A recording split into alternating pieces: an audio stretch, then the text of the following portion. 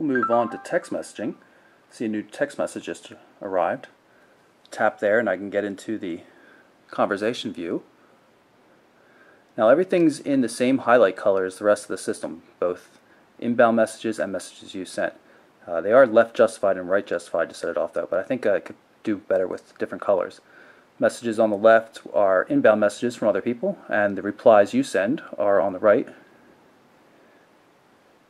Again, you see we have the normal virtual keyboard here, also works in landscape mode.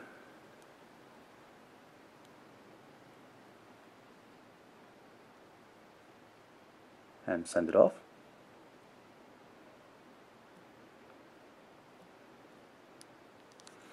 Go back into the messaging app, you can see nice view of all the different text messages that came in.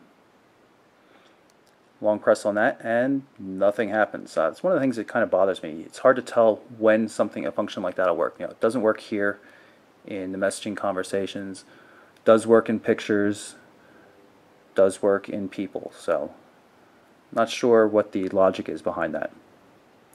We're back in the inbox for messaging, and you can tell that this message is unread because it's highlighted in red text as opposed to gray.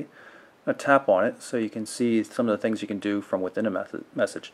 Not just a messaging application, but just about anywhere, email, things like that. You tap on an address, and it will automatically bring up Bing Maps.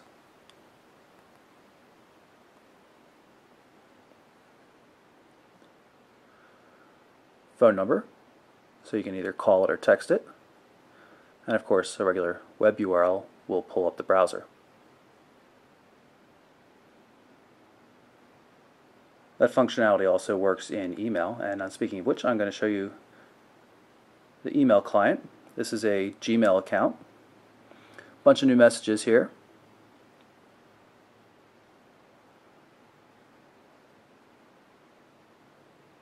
You can see there's no threaded Gmail messaging.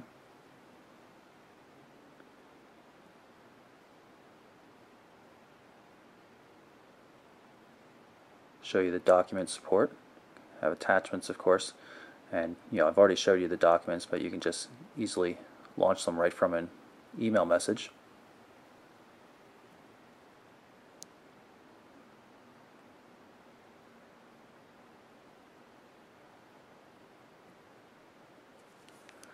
Landscape support.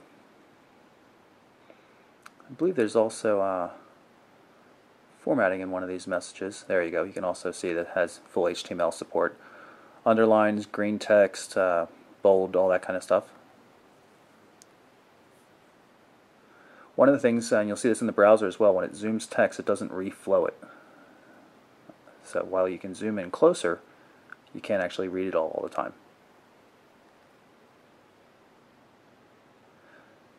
Menu here for, you can toggle the flag, mark it unread, move between messages. And before I delete though, I'm going to show you a much cooler way of doing that.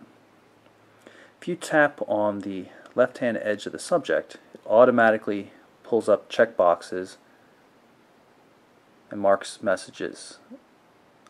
Now notice that when I tap on the left or right edge, when I tap on the left edge here, it actually pushes in a bit, rotates the text. If you can see it, it's kind of subtle, but it's a really cool visual effect. In any case, I can select multiple messages here and then quickly delete them without any kind of confirmation. You can do the same thing for marking messages unread, for example. It's good folder support, works well with Exchange as well, and you can actually have Exchange folders synchronized, so it'll show you real time when you look up here whether or not you have new messages in them, but you will not get notifications for new messages unless they go into the main inbox, which is kind of a problem if you have server-side filters set up in Exchange, maybe like I do. When you get a lot of different messages from different people, you have them go into different folders. That won't work very well for you because you'll only ever get notified of stuff that comes into the inbox. Easily sweep left and right to get the different views. Unread, just flagged messages. I don't have any, but of course I could quickly flag one for you. And now you can see I do have a flag message and no urgent messages because I'm just not that important. I'm going to take a look at the calendar application. You can see right here at the bottom of the lock screen it just says there's a conference call tomorrow. Always shows you your next meeting down there. Here you can see sales meeting, conference room, and it's tomorrow at 10 a.m. I'll tap on that. That'll bring up the day view here. And you can see we have multicolored calendars. This one, depending on the color, says where it's from. If I go into settings, you can see that the Outlook, my Exchange account, are in orange, and Google Calendar appointments are in blue.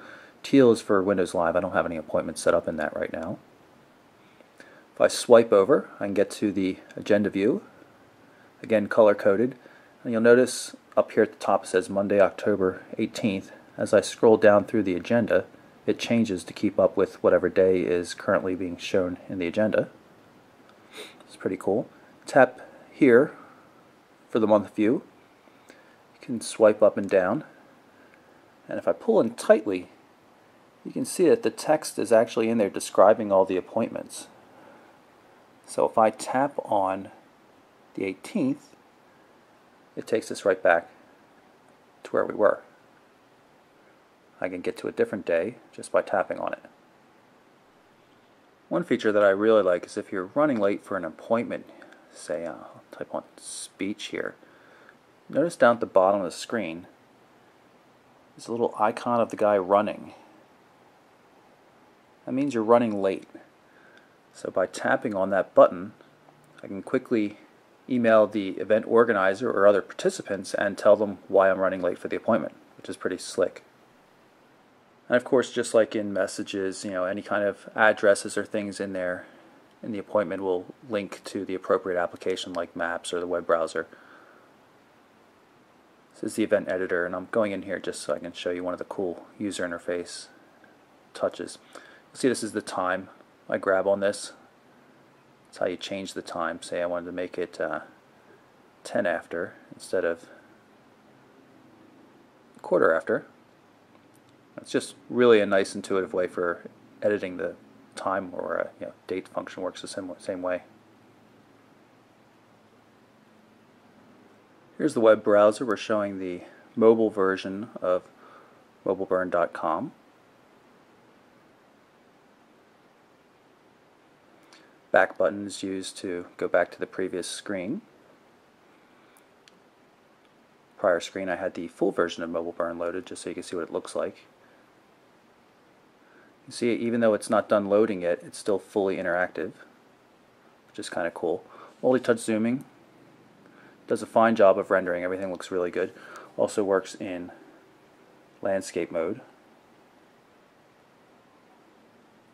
One thing you'll notice though is it doesn't reflow text when you zoom in tightly, like the Android and iPhone browsers do. Microsoft has said it's trying to preserve the layout, and sometimes trying to preserve the layout means that certain things get made larger when they shouldn't be, certain things smaller when they shouldn't be. Doesn't always work out, but in general the browser seems to work quite well, and it's very fast.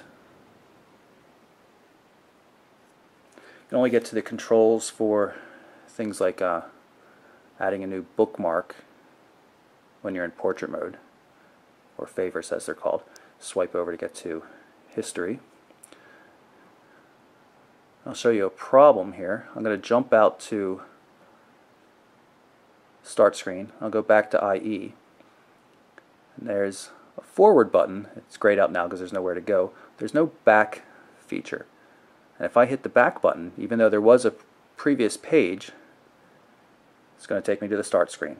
So without a back button or something in the browser, you're going to run into this problem. And maybe you've gone through a whole bunch of pages and you want to get back. There's really no easy way to do so. You're going to have to go back into history or reload the pages. Go back to the menu here and I'll do Find on Page. So you can see I can search on, say, Apple.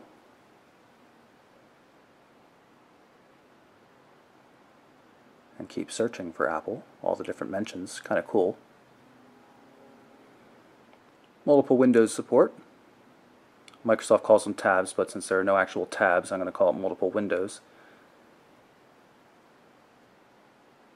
You can easily kill off Windows 2 and go back.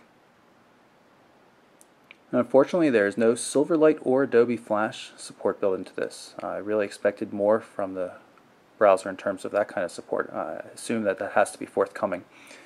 One last feature here, you can pin to the start page like you can with many things in Windows Phone 7, and you'll notice there it is. And it's smart enough to know that the page is already loaded, so it doesn't reload the entire page if you're already there.